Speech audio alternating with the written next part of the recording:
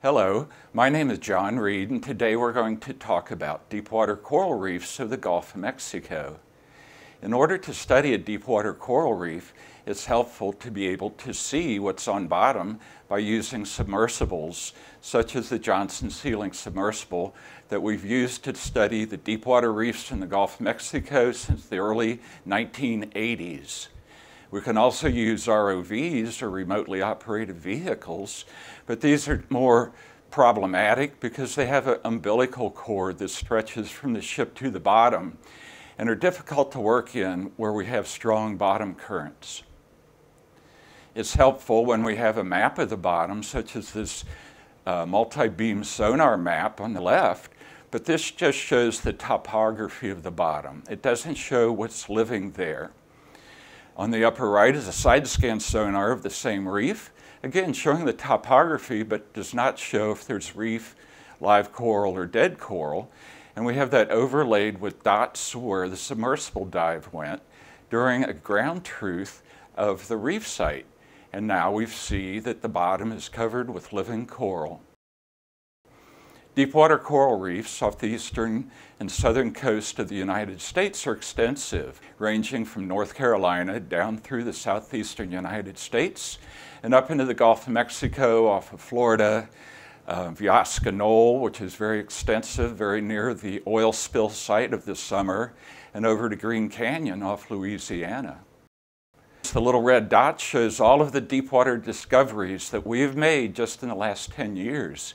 These are over 400 deepwater coral reefs myself and colleagues have discovered primarily off the eastern U.S., but also up into the Gulf of Mexico. Most of these reefs are made by a species of coral called Lophelia pertusa. These grow as deep as 2,000 meters worldwide, but mostly they form extensive deepwater coral reefs at depths of 400 to 800 meters. It is thought that the larvae of these deepwater corals settle on a rock or even a coral debris and grow up. And over tens of thousands of years, even hundreds of thousands of years, they finally form these massive structures, which are up to 100 or 200 meters tall.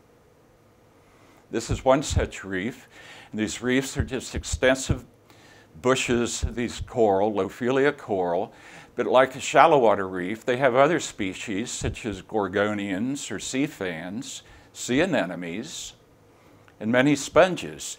This sponge here we are working on in our biomedical research division for a new discovery where we've discovered a new compound that in the laboratory treats and kills human pancreatic cancer. Other species that are used for commercial purposes, fishing for sharks and grouper, fishing for golden crab, and also royal red shrimp. The human impacts on these deepwater reefs worldwide are extensive, from fishing pressure, bottom trawls for shrimp and fish, for long lines for fish, and also the golden crab, as well as energy production and oil production. Now this summer, we had an interesting experience where we were able to go to the Gulf of Mexico to see if these deepwater reefs were impacted by this terrible oil event. Here we see the loop current, which typically is in the Gulf of Mexico. If that loop current would have occurred this summer, that oil from the oil rig explosion would have immediately gone through the Straits of Florida on the shallow water Florida Keys and up the east coast of Florida. Luckily, this did not happen. Here is Florida, and the loop current this year stayed very low. It did not loop up. Instead, there was a spin-off eddy, which kept most of the oil near the top, unfortunately for Louisiana and Mississippi, but lucky for Florida. But some of this oil came down the west coast of Florida, and that's what we wanted to see, if the oil in the midwater levels was impacting these deepwater reefs. So these sites is where we studied this summer with the Johnson Sealing submersible, and we were funded by NOAA, the Cooperative Institute for Research.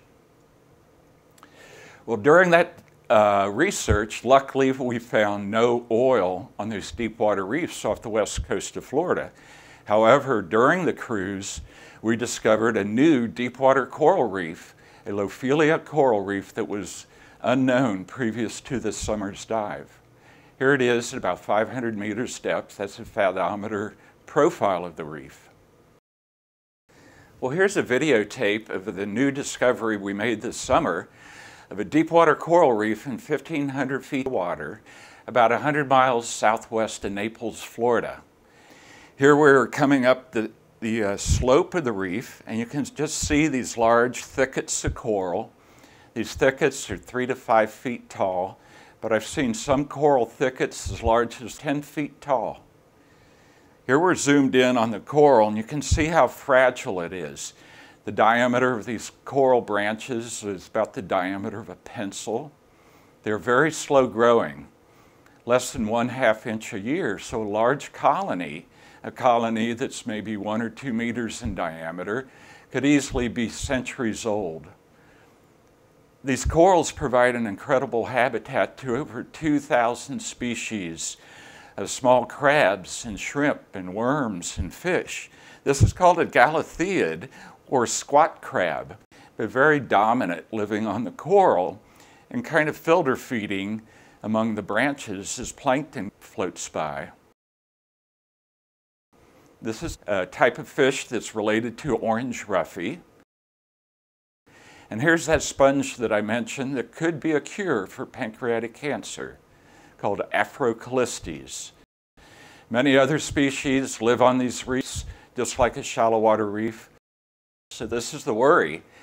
If oil gets in the surface water and the plankton on the surface and rains down on these deep water reefs, what would happen to these reefs? And I especially want to thank the crew of the ship and the Johnson Sea Link submersible. Without that crew and the submersible itself, these discoveries for the past 35 years would not have been made. My recommendations for these deep water reefs and deep water reefs worldwide is to make them or give them designation as a marine protected area to protect against potential damage from bottom fishing and energy development. These reefs are millions of years old and are very slow to recover from any damage. This area here off the southeastern United States was just designated a marine protected area this year. 23,000 square miles is now protected from destructive fishing methods such as bottom trawling that would destroy this fragile coral.